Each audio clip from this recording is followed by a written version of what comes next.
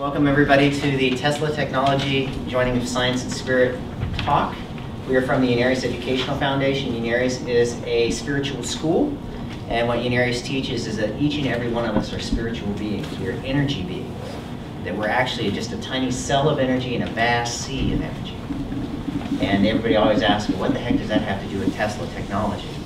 Well, since its beginnings in 1954, Unarius has championed Nikola Tesla, recognizing that he was an advanced luminary, a visionary who came to planet Earth to help move humanity forward, just as the case was with Jesus, with Buddha, with Muhammad, with Einstein. They're very easy to pick out, these beings who came to our planet from these higher worlds, from these higher dimensions, with advanced knowledge to help us. Over 100 years ago, Nikola Tesla envisioned what was going to be needed in the future.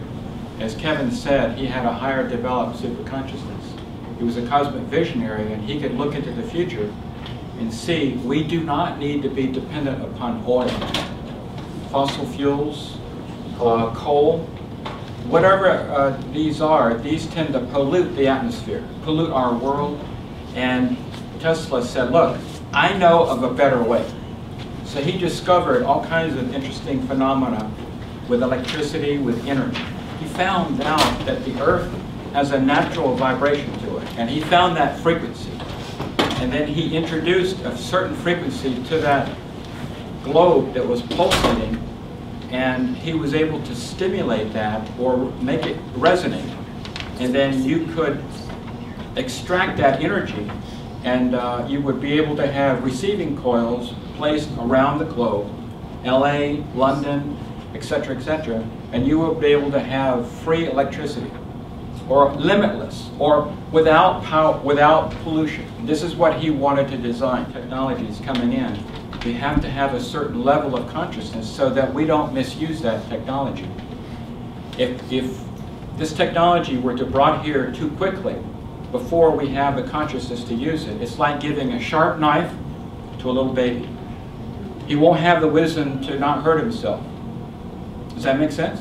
So this is the whole thrust of Unarius, is to find out not only the bolts, the coils, the generators that can be built, we call them cosmic generators, but the consciousness of the people who are going to use it. Because you have to understand a certain level of cosmic consciousness in order to facilitate this technology to be brought into our Earth. Everybody has a higher self. Do you believe that? Mm-hmm. All right. Every atom has a higher self. It's called the isotope, and this is fourth dimensional physics. This is something you'll learn in Unarius.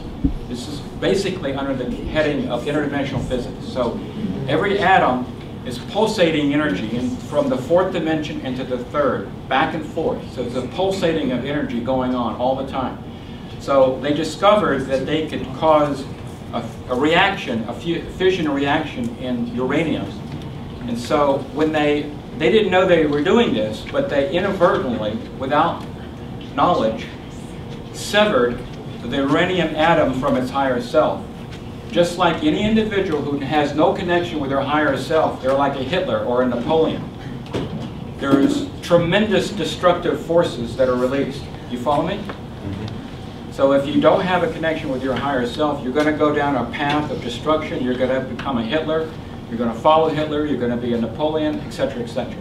So with this understanding, we need to work in harmony with the higher self of each atom, each molecule. So all of these atoms are pulsating with a pulse of creation.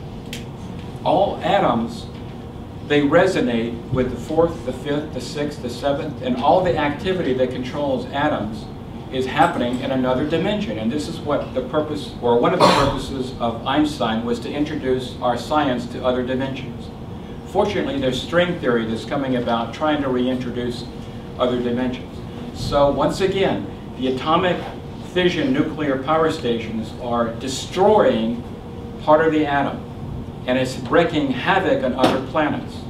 And ours. And ours especially. So when they started experimenting with nuclear fission, at that time in 1945, what happened? You started seeing UFOs starting to come or buzz our planet to find out what the heck's going on. Because we're all connected together. By what principle are we all connected together? Each planet connected together. Each galaxy connected with one another. What is that principle called? In the Unarius, it's called frequency and harmonics, the law of harmonic regeneration. It's too advanced to go into right here, but there is a connection. So all this energy that normally comes and pulses into the atom is released in one blinding flash when there's an atomic bomb. Okay, so slowly milking that energy in atomic reactors is the same thing. It's slowly destroying the atom. And so what happens, it produces a child, a harmonic, that is poisonous, number one. What are you going to do with the poison? You got these rods, fuel rods. They're all radioactive. They're all, you know, they have a half-life of what, 50,000 years or something crazy? Longer. Yeah, look at Fukushima. We don't know the total effect of that devastation. We won't know in our lifetime. We don't Probably know won't. yet. We don't know. So it contaminated parts of the atmosphere, the soil. Who knows The what it did ocean. in the Pacific?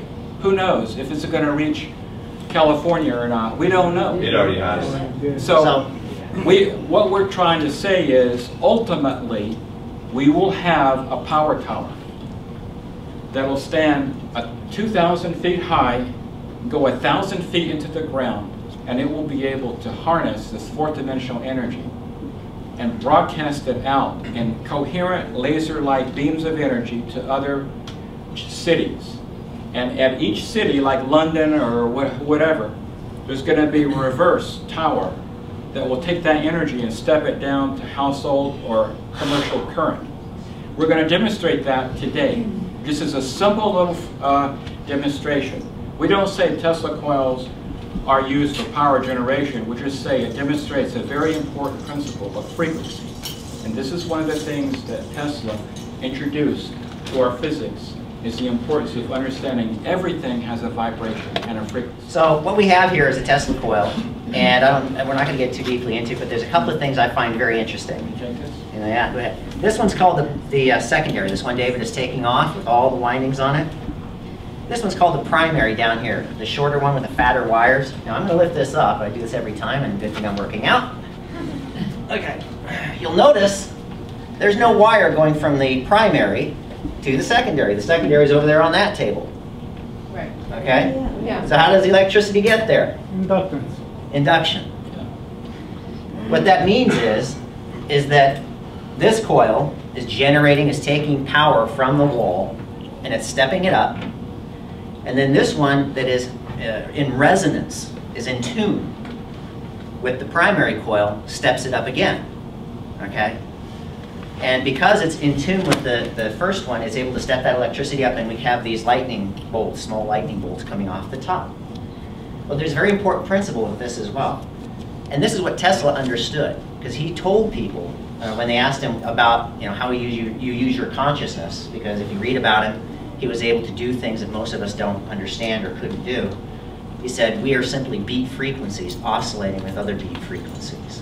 And he was able to use his mind. He realized, if I have a thought that I think is original, if I really pay attention, I can trace that thought back to an experience from my external environment that is causing me to think that way.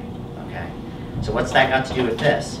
Well, if we are like these coils, if we are energy beings, we're electricity, what we imbue in our life, what we surround ourselves with, is affecting our consciousness all the time. So that's why it's very important, and this is what Unarius talks about in its books and its lessons, is learning how to use our consciousness in a positive way. And there's a very important reason why people have a difficult time possibly using their mind in a positive way. You say you go everywhere and they say, well, you know what we need? We need more love in the world. We all need to be positive. Till that guy cuts me off, and then I'm angry. Well, there's a reason why we have those different reactions. It's because what we talked about before, this energy body that we've all put all this information into over many, many lifetimes, making us who we are right now. And we're constantly pushed from one situation to another by that energy body, by that information that we've put into that energy system. Okay? So that energy system is feeding us information, and if we're not objective, we don't know why, we just react. You ever hear or talk to somebody say, well, I can't stand my boyfriend, I can't stand my girlfriend, but I can't break up with them. What's pushing them together? The past. The past. That energy, that situation, that experience that they're trying to resolve between each other. You see? And once you can really begin to understand where it's coming from, then you're able to decipher that and let it go and move forward. So again, in the same situation, when you think in those terms, this is why Tesla was so brilliant. Because he had developed that energy system lifetime after lifetime, developing his engineering abilities, understanding that it's much better to work in harmony with the universe rather than fighting against it. Okay? So just as this system works, we're the same way. We're constantly aligning our consciousness to either something positive or something negative, you see. And our life manifests what we've decided to stress, what we decide to accentuate.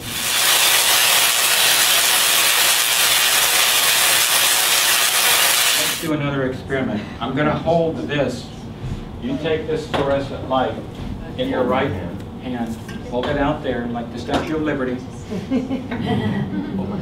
Statue of Liberty, please. Thank you.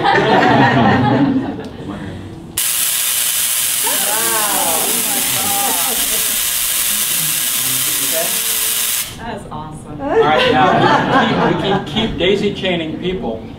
Based on the strength of this, it'll light up 2 or 3 more people.